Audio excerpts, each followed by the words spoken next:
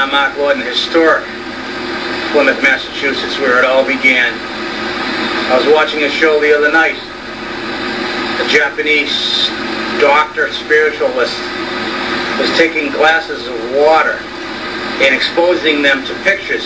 He'd take a glass of water and he put a picture on it.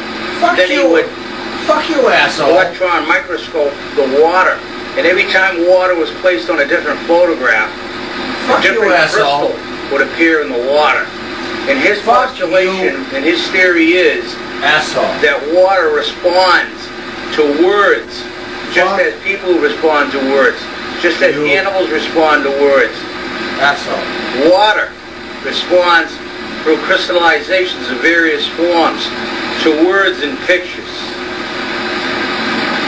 Stranger things have been propounded and that have been confounded in these conundrums of reality, in the unreality of existence of matter and antimatter, are subjects that go far beyond human consciousness.